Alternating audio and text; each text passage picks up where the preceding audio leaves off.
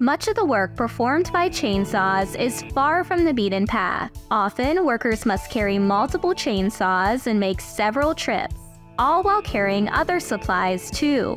Some have been known to transport 2 chainsaws by interlocking the chain bar into the handle of the other saw. Unfortunately, this may result in damage to the saw and the handle. But now, there's the Chainsaw Caddy. The invention allows the user to carry 2 chainsaws in one hand for long distances.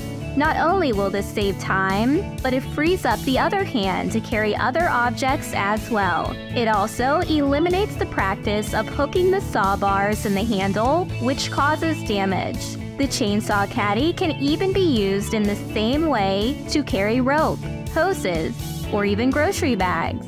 Ready to learn more? Contact us now for manufacturing, retail, wholesale, distribution, or licensing opportunities.